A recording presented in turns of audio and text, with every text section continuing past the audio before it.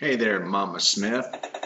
Uh, I was watching that very short video about the mother pig and the little piglets, and I wanted to ask you some questions about that. Uh, I know nothing about the pet pigs. I don't know much about any kind of pig, really. And those little piglets were so tiny, I guess it doesn't surprise me that you couldn't tell that she was pregnant.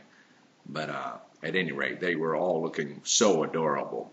But so some of the questions I have are things like, um, is the I don't remember what you name that pig, so let's call her Momma Pig, okay? Okay. Is Momma Pig a smart pig? Uh, does she respond to her name?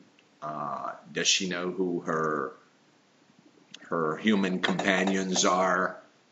And what is she like towards her youngins? I mean, is she very protective of them?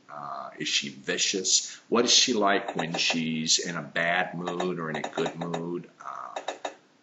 Tell me something about her. I mean, I don't know what stirred up this fascination. It's probably because I have never had one, but I have seen, uh, or I have, by way of TV and magazines, have heard that people had these pet pigs, and I think they're quite adorable.